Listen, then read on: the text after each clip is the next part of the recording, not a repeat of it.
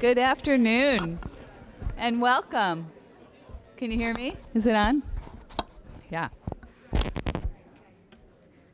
Thank you all for coming. I was just commenting to Professor Sealey that we have to pull out more chairs.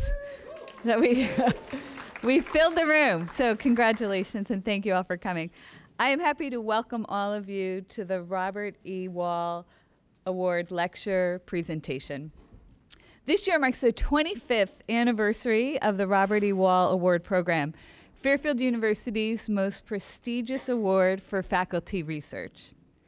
It honors a senior scholar who, through a competitive proposal process, is awarded a research sabbatical to bring to fruition a particular project and deliver a university-wide lecture on the project.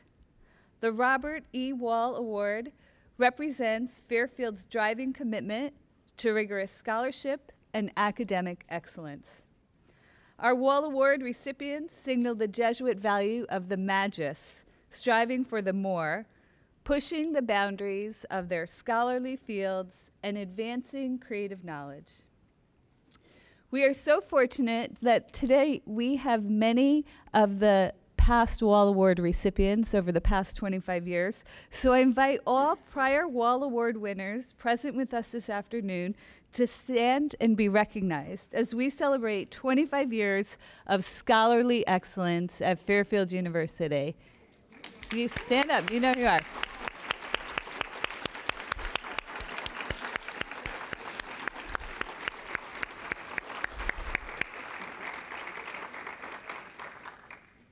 Our Robert E. Wall Award winner this year is Professor Kris Sealey. Dr. Sealey is an associate professor of philosophy. She works in the areas of continental philosophy, specifically phenomenology and existentialism, critical philosophy of race, and decolonial philosophy. Her work has investigated the metaphysics of human identity, particularly as it operates in relation with the other. Her book, Levinas, Sartre, and the Question of Transcendence, published by SUNY Press in 2013, advances the idea of identity of disruption that emerges from examining how identity is never closed in on itself. In addition to publishing articles in journals such as Hypatia and Critical Philosophy of Race, Professor Sealey serves as book review editor for the Journal of French and Francophone Philosophy. Professor Sealey's scholarship deeply informs her courses on social and political philosophy, critical race theory, and existentialism. Professor Sealey's service to Fairfield University extends from acting as one of the associate directors of the Humanities Institute and coordinator of the Magis Corps Social Justice Signature Element to director of our Black Studies program. This afternoon, Professor Sealey will present her project, Creolizing a Nation, a poetics and politics of community otherwise. This book-length project will be published by Northwestern University Press in 2020. Creolizing the Nation reads the everyday performance of nationness through the conceptual tools offered by creolization. In doing so, the book foregrounds certain shifts in how we conceive borders, subject formation, and relationality so that the nation can be read in terms of plural and liberatory conceptions of human life. Drawing on Caribbean, decolonial, and Latina feminist resources, Professor Sealey shows that properly creolizing account of the nation establishes national communities as always complex, always constitutive of disruptive creations of anti-colonial resistance, and always in negotiation with certain enactments of sabotage from below. Please join me in welcoming our award winner, Professor Kris Sealey.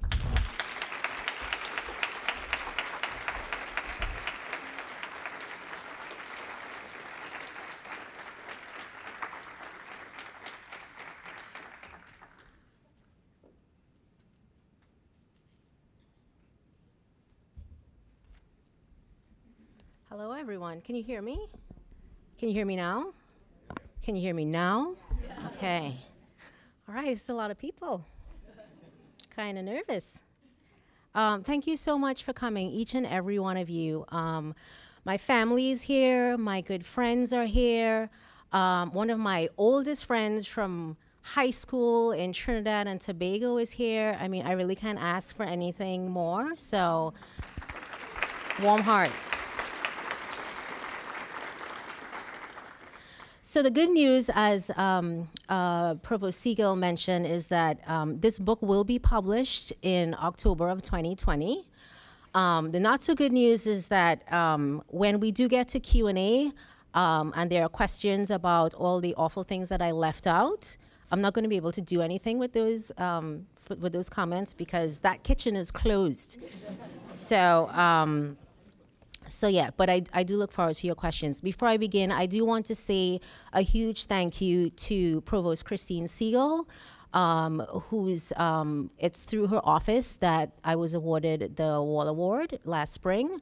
And that time off was really what I needed to bring this to fruition and completion and ultimate publication. So very big gratitude goes to Christine and her office. So.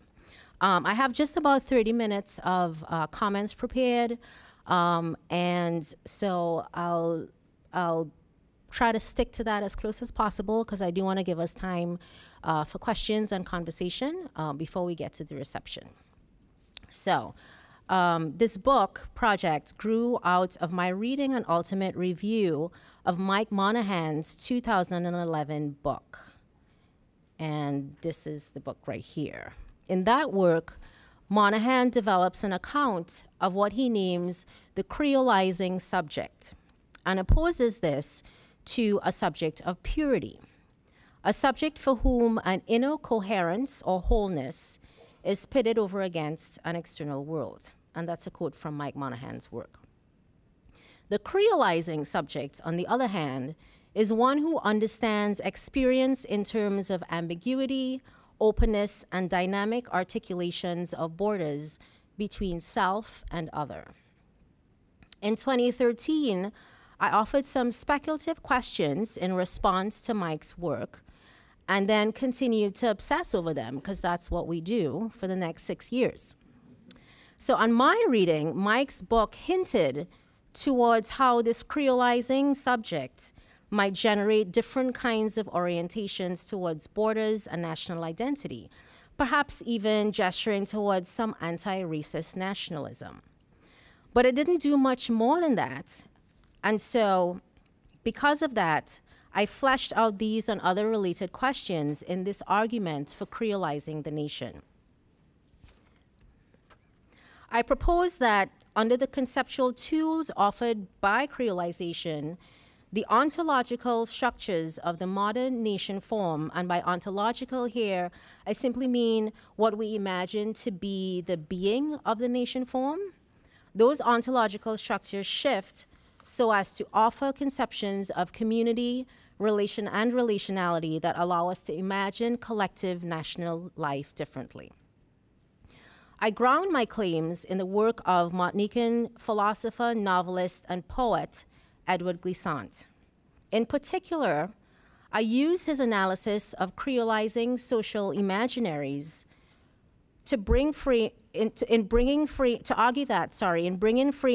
Creolization to bear on nationists, we can at least begin to think generatively about how such ontologies might make room for plural and more liberatory articulations of the human.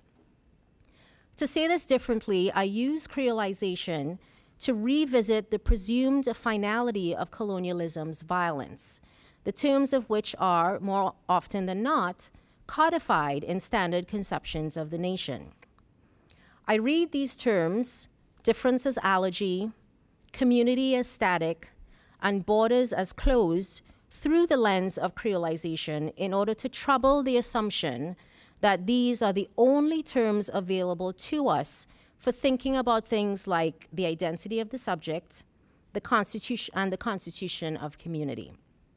Hence, In Creolizing the nation, I have in mind the implications of those everyday disruptive and resistive practices which scholars like Glissant foreground in their analyses of Creole societies. Societies comprising the Caribbean archipelago and, of course, its northernmost tip, Louisiana. From the level of the everyday, these practices jostle the colonial and neocolonial totalities that make for the impossibility of free Black life, that indeed code Black life as dispensable and even fungible. In so doing, they generate cracks in these totalities so that other possibilities might emerge. My argument here is that the nation is obliged to tell a different story about itself when such cracks and possibilities are accounted for.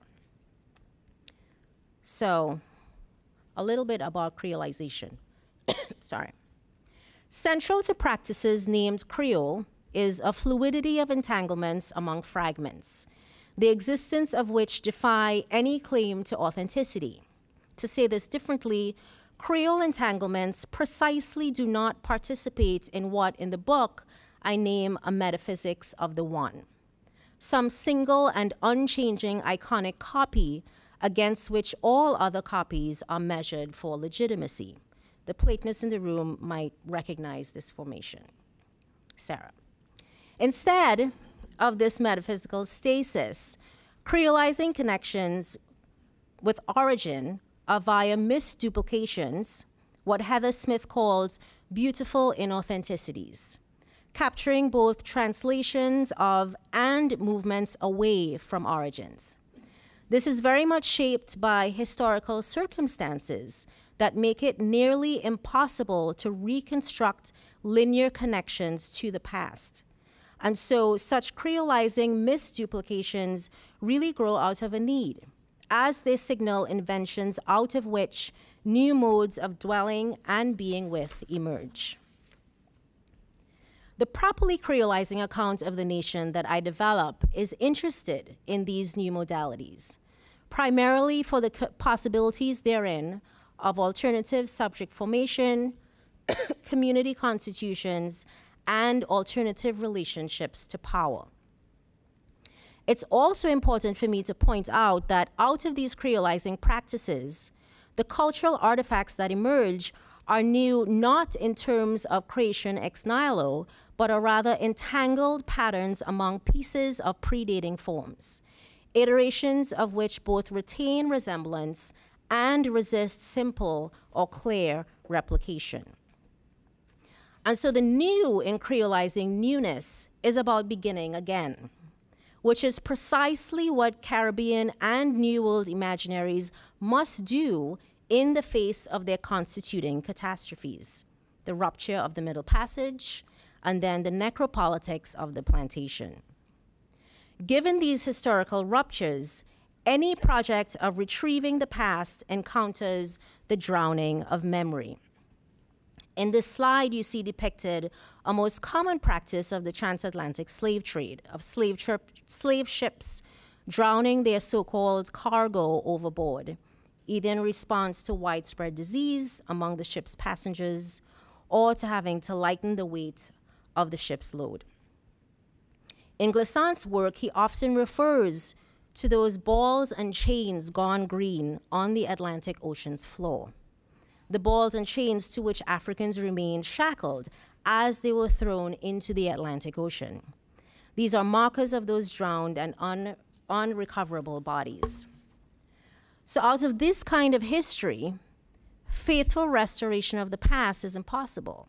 And yet, to borrow again Glissant's words, the obligation to begin again is also a, quote, a debt to honor our boats. To begin again, not as an atavistic return to origins, not as an ahistorical project entirely uninformed by this abyssal past, but rather through collective life that transmutes the fragments of memory into something necessarily new. Memory fragments becoming something otherwise. In this sense, This history of drowned memory and fragmented past then also make it possible for the newness of Creolizing practices to rupture the terrains of power in which they're located and out of which they emerge. Saidiya Hartman's exposition of slave practices is pertinent here. Like my own reading of Creolization's relationship to power, Hartman establishes that in the name of redress against the plantation's social death, slave practices were, and I quote here, determined by, exploited, and exceeded the constraints of domination, unquote. It's in a similar vein that my book traces the ways in which Creole entanglements in the context of the New World don't simply translate the violence of colonial domination, but rather traffic in a complex relationship to that power. I'm interested in how, in attending to and foregrounding such complexities, the presumed stasis and homogeneity of national life is always already jostled by its constitutive outside. And so my chapters try to foreground this too easily forgotten possibility of disrupting the nation's totalizing ontology. I argue that such disruptions live in Creolization's translations and misduplications, and in its alternative reframing of subjectivity, relationality, and ultimately community. To be clear, it's not the case that these practices extend their disruptions to the level of state mechanisms. So the nature of the sabotage in question can't be measured by capacities to overthrow state domination. Nevertheless, despite their non-frontal engagement with power, there is a political register to these everyday Creolizing practices. A register that, to borrow again from Saidiya Hartman, actually asks us to think more expansively and differently about what even counts as political resistance. In my turn to Frantz Fanon later in the book, I bring Creolization's poetics of resistance into conversation with the squarely anti-colonial politics of resistance that so many of us continue to turn to Fanon for. And I do this to show that the very distinction between poetics and politics slips in the case of Creolizing contestations of mainstream determinations of the properly human. Contestations that produce socialities not completely accounted for by that mainstream.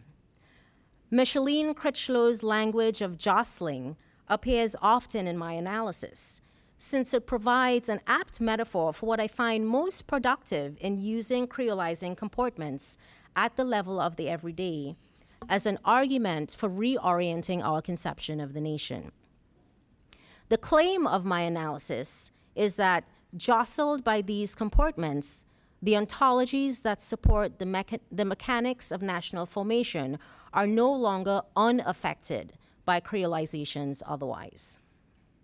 Hence, from the level of the everyday, practices that are Creolizing invite us to think imaginatively about what it might mean to live in and with the nation form differently, what it might mean to enact Frantz Fanon's leap so that invention might enter into collective existence. So though the overall effect of Creolizing the nation is not to undo matrices of power that stitch together the governmentality of the state, I do want to argue that through Creolization, the organizing coloniality of that power does not have the last word. So this book develops this claim, first in looking at conceptions of subject, community, and relationality that Glissant develops, then in bringing these concepts into critical conversation with Latina feminist critiques. So reading Gloria Anzaldúa, Maria Lugones, and philosopher and phenomenologist Mariana Ortega, all alongside Glissant. And lastly, I offer Glissant's Creolizing poetics as potential discursive support for Frantz Fanon's more overtly political demand for a decolonial orientation towards national life. So across these three sections, I show that when it becomes possible to imagine community and relationality in ways not coded for by the logics that determine human life as dispensable, even if it is the case that these imaginative practices happens through networks below and not at the level of mainstream political structures, coloniality is robbed of the last word. More significantly, these imaginative practices mean that certain xenophobic constructions of nationness do not exhaust what collective national life might be. Speaking of xenophobia, so in all, it's been fascinating to develop this project during the latest resurgence of fascist nationalisms across the globe, not to mention the renewed traction of white nationalism in this our era of Trump. Writing this in such a political climate has made its constituting argument feel both fundamentally impossible and fundamentally necessary. Impossible since there seems to be nothing to salvage from the idea of nation and nationalism, right? Why continue to work within this frame if at its heart is what Etienne Balibar identifies as a founding posture of defense that determines difference as threat? But the argument I make also feels necessary. The nation form will more than likely continue to be the organizing frame for the political, economic, and sociocultural aspects of our lives. And so we're urgently called to determine conditions for some other possibility, some other relational living out of which there can be a plurality of futures and plural articulations of the human. My hope is to have offered Creolization as a frame, perhaps not the only frame, for thinking through such possibilities. As a set of practices that take us to the level of the intimate and everyday life, Creolization names those new ways of being in the world which insert themselves into the liminal folds of the social, so as to jostle our social architecture. This is like what Maria Lugonis conceptualizes as those heterogeneous socialities that are always already part of a social landscape. Plural world orientations coexist precisely because of the need generated by dominant structures of violence to resist life as unfreedom.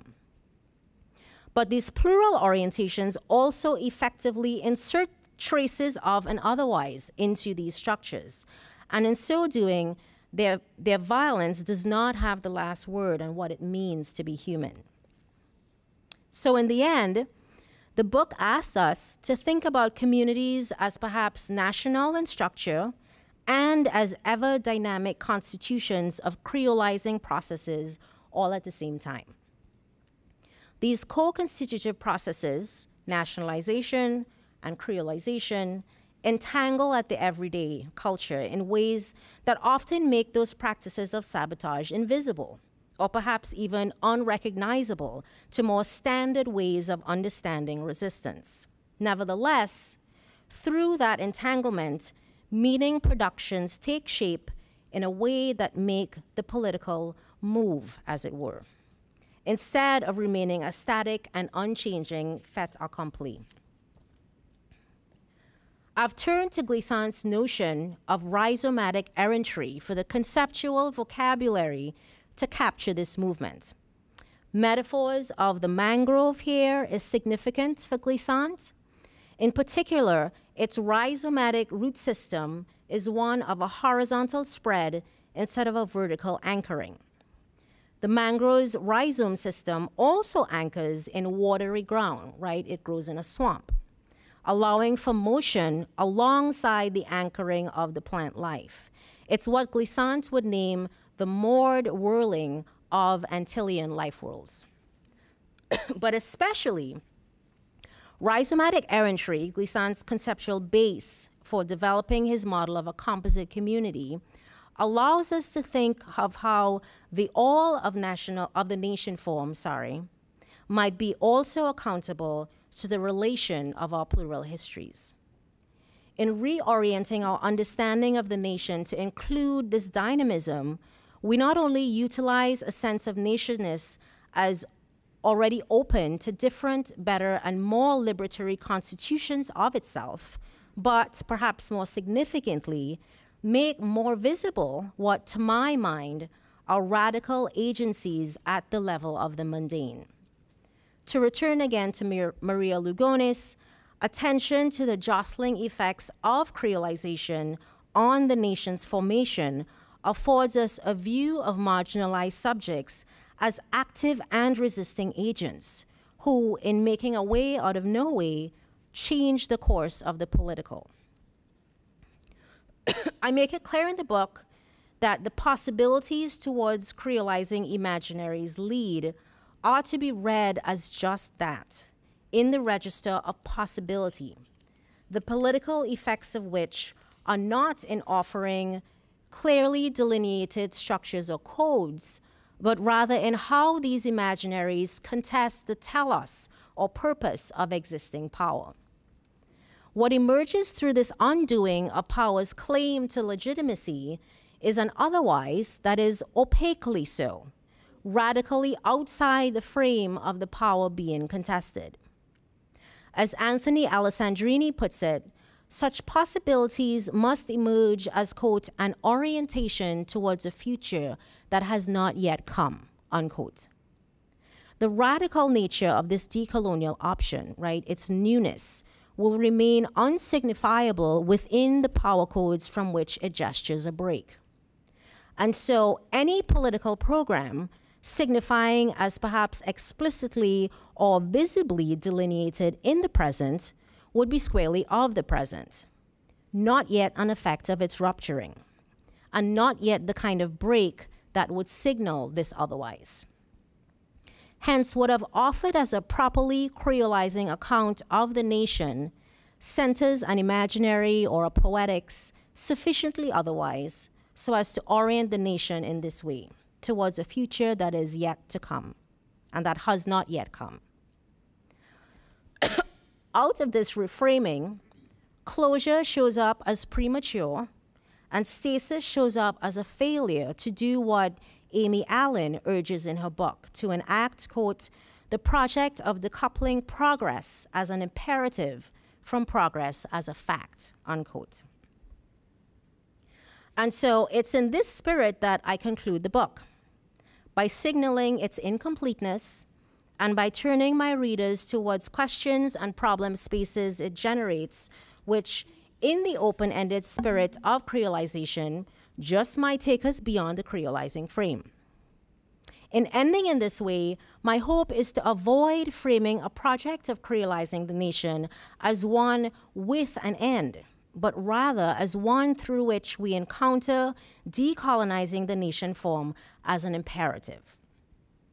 This imperative would call for vigilance against narratives of the post-colonial that frame colonialism's past as a past that, to quote Alessandrini again, can be easily left behind. This is especially urgent given that much of the past practices of colonialism continue to directly inform its post, and so can only be understood as past through dangerous disavowals. Particular to these post but not past practices is the occupation and settlement of lands stolen from indigenous peoples in the Americas, which continue to support settler states like the US and Canada. And so the task of creolizing the nation is accountable to the indigenous anti-colonial platforms that emerge in resistance to this ongoing settler colonial violence. Hence, I take a question like Jody Bird's to be a part of the problem space generated by this book.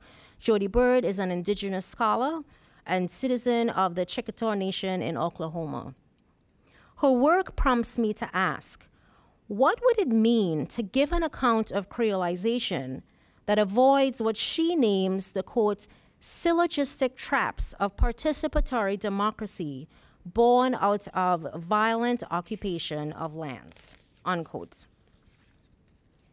To reiterate, taking creolization to the nation form allows us to think against the supposed finality of colonial violence.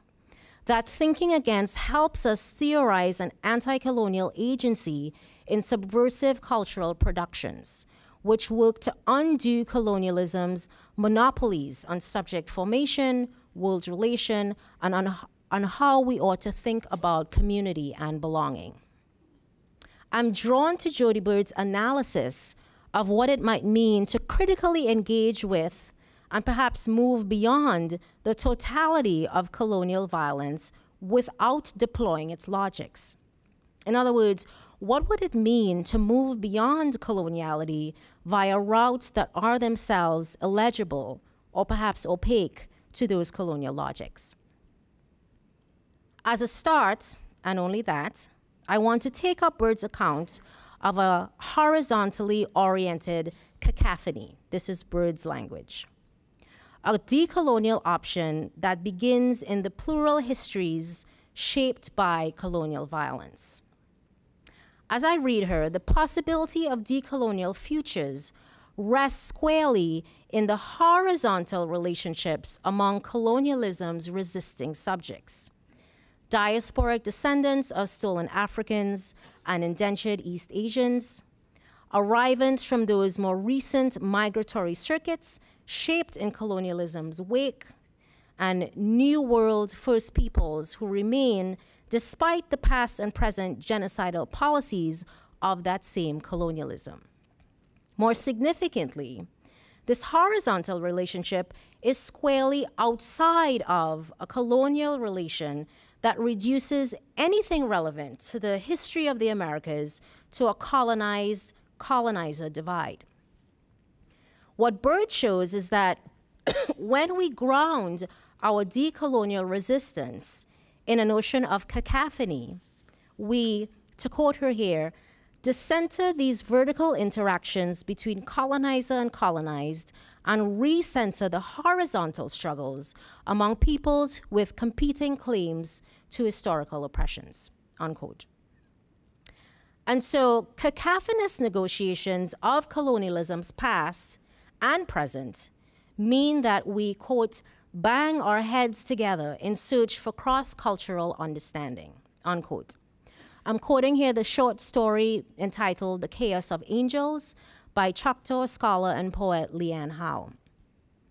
The pain and intensity of Howe's imagery is meant to convey the difficulty involved in working towards such cross-cultural understandings. Understandings that aren't simply about different cultural orientations to the world, but rather about real material histories of violence and real material claims to repair. Hence, a question that faces me at the end of this book is, what happens to or in creolization when it brings the history of forced transplantation, coerced migratory labor, and diasporic placelessness into conversation with what Bird describes as the oppositional place-based claims and experiences of First Peoples? Remember, the process of creolization happens out of a history of radical rupture and absence. Intact origins lay recoverable on the Atlantic Ocean's floor, which means that creolization is about having to begin out of a radical loss of the past, or rather, out of a present absence of that past. However, Jody Bird reminds us that for indigeneity, quote, there is a long line of continuity between the past and the present that has not been interrupted, that has not been disrupted, unquote. For First Peoples, the pre of colonial conquest remains present. The continuity of the line between indigeneity's past and present marks neocolonialism's ongoing occupation of native land. More significantly, colonialism's anti-indigenous past, right, genocide and settlement, is precisely what conditions the loss and rupture upon which creolization becomes a constituting element of the Americas. To say this differently, the clearing that makes possible the migrations and arrivals out of which creolization grows is none other than the clearing away of the native. My own ancestors, stolen West Africans, and East Indians tricked into bondage of indentured labor, arrived in the Americas on the back of this clearing away. That's my mom and dad. So when heads bang together in the afterlives of empire, it seems apt to say that we have arrived at a point in which, quoting Bird, diaspora collides with settler colonialism, unquote, where any possibility of decolonizing imaginaries must include a kind of transformative accountability to this collision point. Indigenous scholars remind us that it's often the case that post-colonial aspirations towards this kind of accountability ultimately perpetuate the very settler logics they aim to undo. Case in point are those non-critical or perhaps non-cacophonic goals of inclusion, of welcoming, of hospitality, that blindly assume the settler state to have the kind of legitimacy into which one would even desire to be included or welcomed.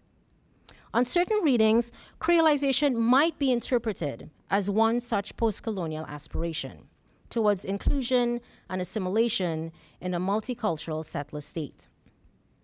However, as I have tried to outline and deployed it in this book, the relationality of creolizing processes is errant, rhizomatic, and perhaps more significantly, keeps opacity at the center. Taking glissant as my guide, I have shown that any relational process conceptualized in a creolizing frame would be open-ended in the messiness of the rhizome's routings, would gather singularities in a knowing that is not one of transparency and full access, and would be less about final resolutions and more about the complex communicative enactments of ongoing community formation. And so if in its encounter with the oppositional place-based claims of indigenous peoples, a creolizing relation does not route itself differently in response, but instead retrenches into, quoting Bird again, a rationalizing of the originary historical traumas that birthed settler colonialism, unquote, then the relation is no longer shaped in a creolizing spirit. In that creolizing rerouting, what is hoped for is, to quote Bird again, the possibility of indigenous memory and migratory resistance to forge alliances across historical and cultural experiences in opposition to the competitions upon which colonialism relies, unquote. In turning to this critical vocabulary of cacophonous interventions, I purport that acts of indigenous resurgence and self-affirmation also positions themselves to avoid, quote, the pitfalls associated with retreating into an uncritical essentialism, unquote. This is a quote from Glenn Coulthard's most recent work, Red Skin, White Mass. Frantz Fanon similarly warns against such pitfalls in Wretched of the Earth, and I deploy this centrally in my book.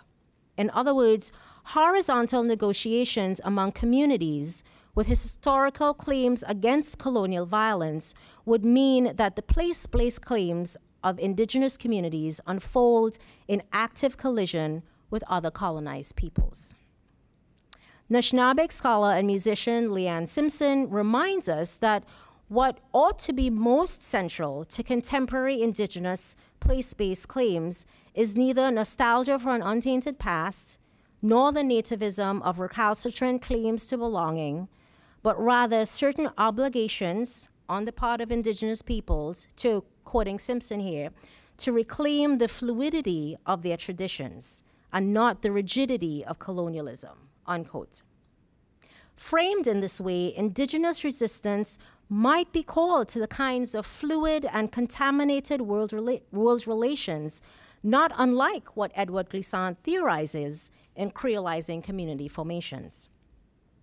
Likewise, for someone like me, whose own histories are of transplantation and arrival, I am called to understand my own Creole indigeneity alongside the particular colonial violence made visible by acts of indigenous resurgence and resistance.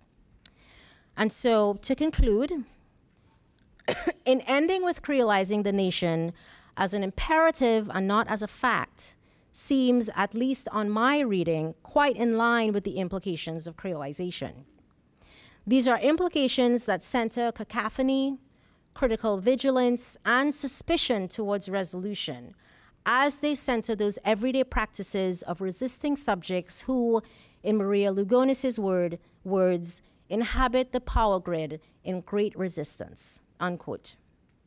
Creolizing the nation takes our attention to those subaltern agencies, migratory, translocated, and indigenous alike, that are always already authoring new ways of relating to the world in response to colonial and neocolonial domination. To think about the constituting totality of the nation in this way, creolizing, errant, negotiating plural histories and struggles, is to conceive the possibility of its decolonial future.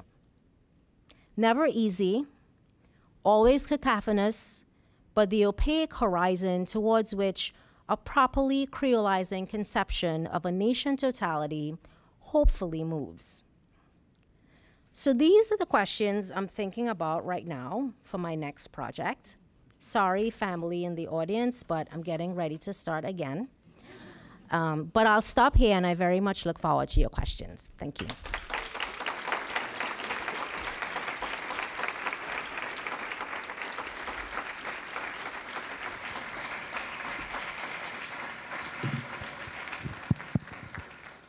So I'm going to help Kris field some questions. I'll run around and do the microphone. And as soon as Kris gets off of that high podium, and is your microphone on, my friend? Yep, there we go. So we're ready. Who's got the first question?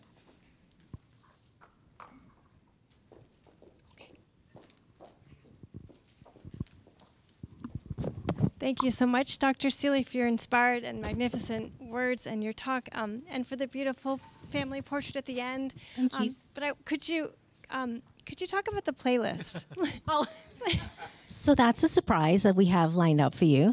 So during our reception, on the permission of Associate Provost Jacqueline Barishko, we were allowed to generate a playlist that, to my mind, consists of a list of artists and songs that capture the spirit of what I want to convey in this book. So y'all will be hearing that during the reception. That's all I have to say. Great kickoff question. Another question? Fascinating talk. Thank you, Kris. I have just a quick question, maybe two. So when you are talking about memory, are you thinking more about collective memory or individual memory transmitted through, poetic writings or any literary writings? So that's the first question. Second question, I really like your title, Creolizing the Nation. It seems that you want to emphasize an agency to intervene because, in my thinking, nation could be by nature is not pure. So when you are using the word creolizing, are you thinking about, as the critics, as scholars, philosophers, you want to do something about it? Or you are calling for people to do it? Thank you. Yeah, so maybe I'll start with the second question first. And so when I first came to these sorts of questions, and sort of envision this as a thing that I can say and argue for in a book, my interests were really developing a conceptual framework that would allow that sort of impurity to be foregrounded when one thinks of the nation and national life and what it means to to have a national identity and to feel part of a national community, right? The fact that, well, to think of the nation is to always already think of a kind of moving, non-static impurity.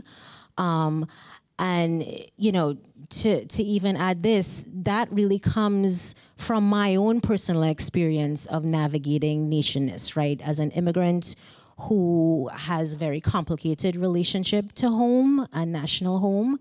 And so for me, the Creolizing and Creolizing the nation is simply a theory that I think does a good job of foregrounding that kind of impurity and movement. So, and then the second question, the memory question, definitely a kind of collective memory. And so, and not simply a collective memory, but a collective memory that is collective precisely in its felt absence, right? A radical absence and loss that despite continues to frame and shape how Caribbeanness and Antillean literature and poetry, we have a poet in our midst, think about what it means to be Caribbean as a very sort of distinct and kind of identity in relationship to the world. So that would be the short answer to that question. So. Sunil. Thanks for coming, Sunil. Did you bring the baby? This is amazing. Your parents are so gorgeous. I know, I was just looking at them. I don't know what happened. It's amazing. I'm going to ask a sort of historian's question, I guess. I was sort of struck by the way in which you're sort of grappling with two seemingly sort of oppositional regimes of historicity and temporality. There's one founded in a sort of rupture, the abyss in the absence, and that produces a sort of radical futurity, right? A sort of openness to the future, a sort of emancipation from the past that sort of opens up these sort of new political horizon, right? And how then this can then be understood in terms of politics of indigeneity that has a much different political horizon, a sort of different temporal horizon. And I'm sort of wondering if these two things can be put together. I mean, and I understand this sort of creolization comes as a way of reconciling these two temporalities into some sort of formation, but are these two conceptions of the political just irreconcilable, or do they need to be reconciled in some way, or do they sabotage each other? Right? Are there sort of pitfalls to a politics of indigeneity in this sort of radical futurity, right? Because the sort of settler colonial project is premised on a sort of disavowal of the past, right? So I don't know, I'm just... Yeah, and so these are exactly the questions that will probably make me miserable for another 6 years, because that's what I'm about to find out. And so, right, and so to begin, right, so there are different ways of opening up the what is of creolization. And I have decided to use someone like Edward Glissant, because I think Glissant does a particularly good job of giving a reading of creolization and a creolizing imaginary that is precisely about this radical future, precisely because nothing is left of the past, but also a forging towards and a generativity that, to return to what I said, needs to honor its boats, right? So it's not that the past is not felt and not informing the kind of futuricity that he's talking about, right? But at the same time, that rupture is still there in ways that is really diametrically opposed when you try to, right? But I feel compelled to bring these two things together, because if I'm laying out a platform for what it means to live and be in the world in a decolonial way, how could I not talk about settler colonial violence, right? Exactly. So it just seems to me to be the next responsible question to ask. And so here I go.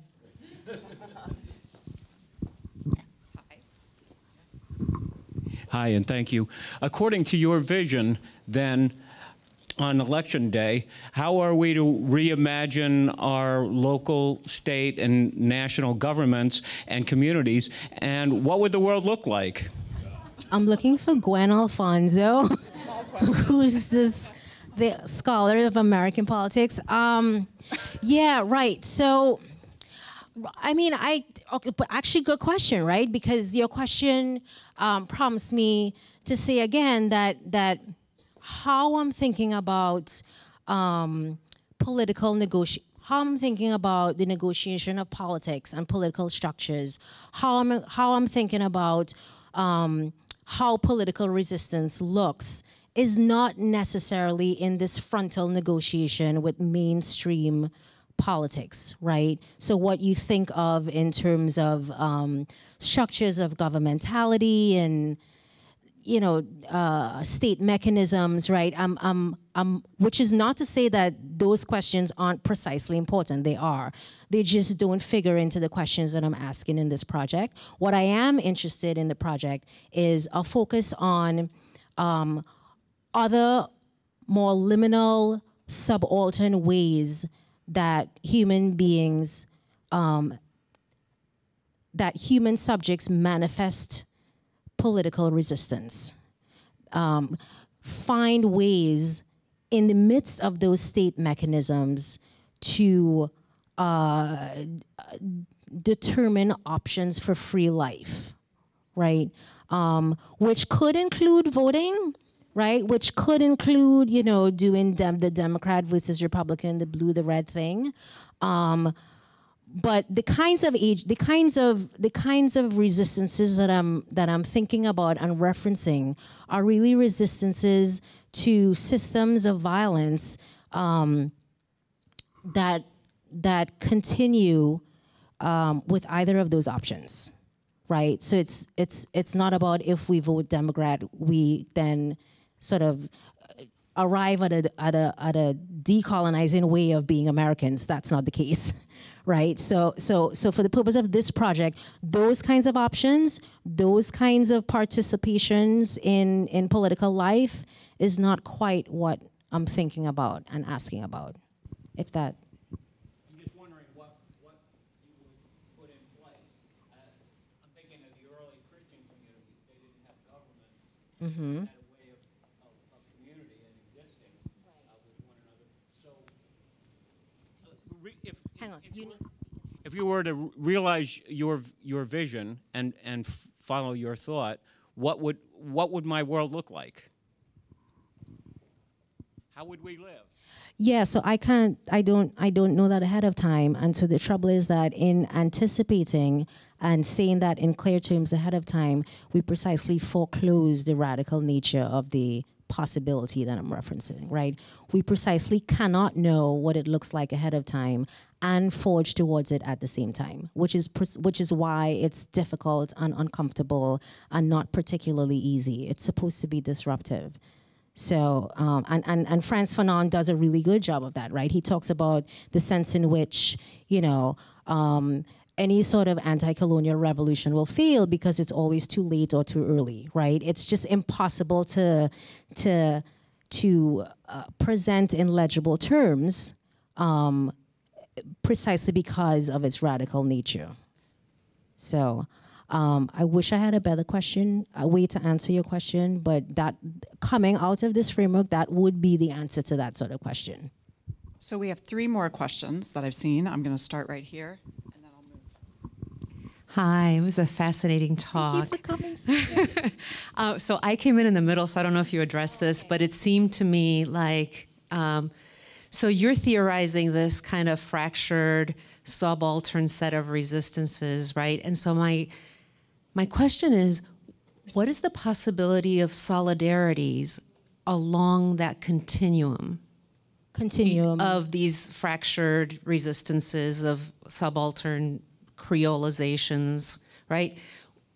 Solidarities along the decolonial or non-colonial axes of, so among the people who shared that history in different configurations of some sort. And then the other question is, so you mentioned that there's this opacity and then that there's no goal necessarily and just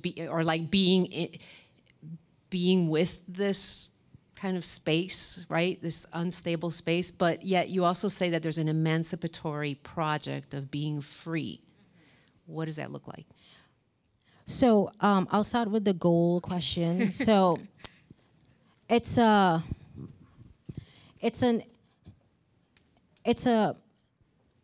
so the movement towards is to be thought of in terms of purposive but not teleological, right? So there's a movement towards, but the danger is that the minute we determine too quickly in advance, right, with our very limited colonizing conceptual tools, what that thing towards which we're moving, right, the danger is that we reproduce the very logics because that's kind of all we have, right?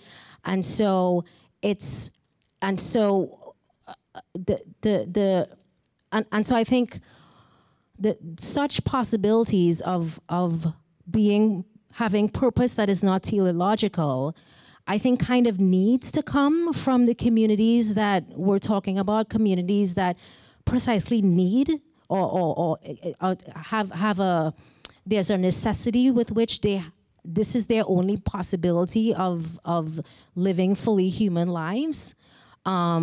And so how that solidarity, and then kind of going to answer your first question, what that solidarity is going to look like. In the book, I turn to someone like Maria Lugones because she uses this language. She uses a language of complex communication. She uses a language of, polyglossia, right? So anticipating in advance that when we sort of bang our heads together, we sort of necessarily will not understand everything or hardly anything, right, of the language of the other, and have to figure out how to work with this other group or this other person that for whom we don't have a clear and transparent understanding. And I think that's pretty radical because often, right, promises of solidarity sort of rest on the assumption that we fully get each other. I understand you, you understand me, and so okay, let's get to work, right? That's kind of not what Maria Lugones is describing is in her conception of complex communication, which I find really productive. Beth? Thank you. Great talk. Thank you, Beth. So, so many great, phrases and things that I need to go away and look at my notes and think about how they fit together. But part of what I'm thinking about is our shared love of New Orleans, of course, and public memory, especially, because I'm thinking about the time when you were really, deep in drafting and thinking about this book as a time when, there was the fight over the memorials coming down, the Confederate memorials in New Orleans, as real sites of public memory. And at the same time that there's that, I think public memory as being so much about in the movements of the parades, of the Mardi Gras Indians, of the you got wild Chapatulas, right? So we don't think of that as public memory, but I think that is a kind of public memory. So I'm wondering if you can say anything about how you were thinking about public memory in this book, or as you're drafting this book, or around that. It's just that's a good question, because a lot of the places or the instances that I go to in the book are really about these sort of intimate, everyday practices of resistance. But I think there are ways to retain what I find valuable in that intimacy and everydayness in those sort of more public articulations of disruption, those more public articulations of imagining community and our shared history and memory in a radically different way without changing too much about what I want to say. So I think that this could pertain to things like that. So thank you. I think we have time for about one more question. Yes, so fabulous stuff all around. And I'm sort of following up on Beth's stuff about the Confederate monuments in memory, in public memory. I think, you know, and also the question about, oh, by the way, I'm Gwen Alfonso, so I was the one referred to about American politics. So, you know, the question, Kris, what you're talking about is actually not at all on the same sort of wavelength as we conventionally think about politics, although the two things don't necessarily have to be completely different, but, you know, they're just not, they're on parallel tracks, as you sort of were talking about. So, you know, I think institutions, like initially I was, because I'm an institutionalist, I was trying to think, what is the role for institutions? But I think like Foucault, you're not kind of focused so much on institutions at the center, you're more focused on the margins, right? So you're sort of focused on the marginality rather than the institutionality of politics in that way, right? But then what you see is you come up with this tension between what a state has to do. A state has to set standards, as, you know, Foucault tells us with governmentality and stuff. A state has to set standards and sort of normalize certain experiences and make it accessible to others so that it can sort of perform what it needs to do, you know, function and policy and so on and so forth. So I think, though, what you're saying is transformation is not happening at the part of policy making and these formal legal artifacts or developments, but transformation is happening in the moment often, right? In the cacophony of like dialogue, for instance, in the present rather than in some kind of solidified entity. Or, I mean, do you want to speak to that? Like, do you see it crystallized in any way, or do you not? So yes to all of that, right? And I would add that, you know, alongside, right? So this is not a but an and. Alongside the sort of the marginal focus of the questions that I'm asking, it's both marginal and in between, right? So so in other words, when as those more formal mechanics of state governmentality are unfolding, we encounter this kind of like difficulty and everyday cacophony and messiness, right? There is something productive about that, and it doesn't necessarily mean that these state mechanisms are unnecessary, right. So this is not an either or, right? And that the messiness of the liminal and the marginal, right? What I think creolization does a really good job in naming, right? So creolization is just a conceptual name that I find helpful to use for these sorts of instances, right? So these are not diametrically opposed, but I want to say that they're always included in these state mechanisms, and so the manifestation of one does not signal that the other one is never always there, but ultimately yes to all of that. So if you would join me in congratulating Kris on an outstanding talk.